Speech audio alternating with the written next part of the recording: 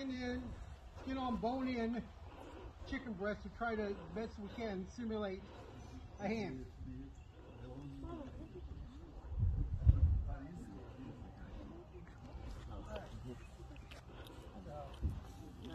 You might want to back off. Prepare. Watch out for flying chicken. Going ready? Fire!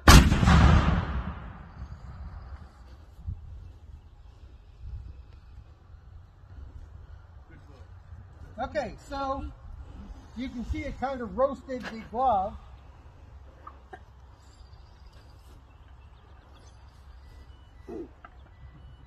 Charred the breast a little bit, but it didn't go through the hand.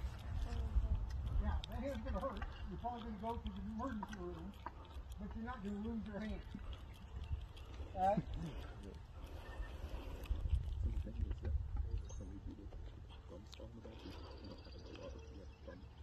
Load.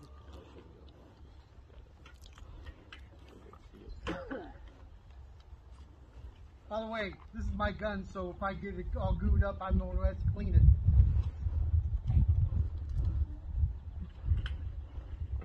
We're gonna dry smoke.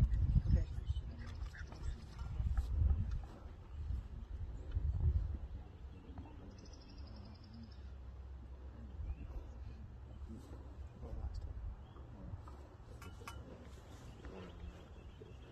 That's around.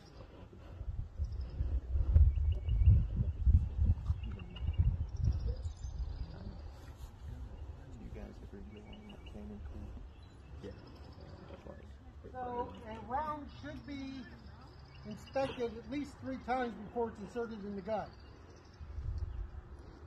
Number 5, the limber attendant should inspect it before he puts it in his bag. If there's a gunner, the gunner should inspect it. If there's not a gunner, number 4 inspects it. And then number 2 inspects it before he puts it in. Theoretically, number 1 should take a quick glance at it before he pops it into the bore as well. But okay, Mikey, stand back for a second. Notice how the vent pit is sitting proud. That tells you that the round is in the back of the gun. Okay, go ahead and pick it. You always want to drop it in. Yeah, so drop it in and release it for just a second.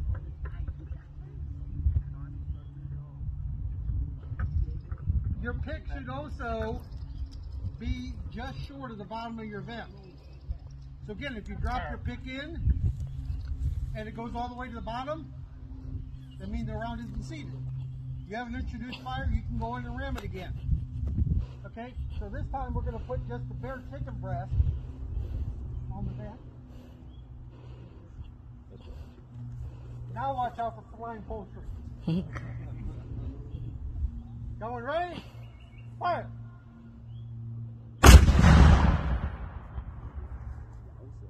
That bird doesn't like to fly. Okay, besides chicken guts all over the place, I see you. There's a hole got put right through the breast. Again, that shows you why we don't want you to put your hands over the top of that vent. Why use welding gloves? We want you to go home with your hands intact. And no, this is not going to be supper tonight. Anybody want the chicken? Yeah. I think we're going to chicken out with this piece. Now you're just being awkward.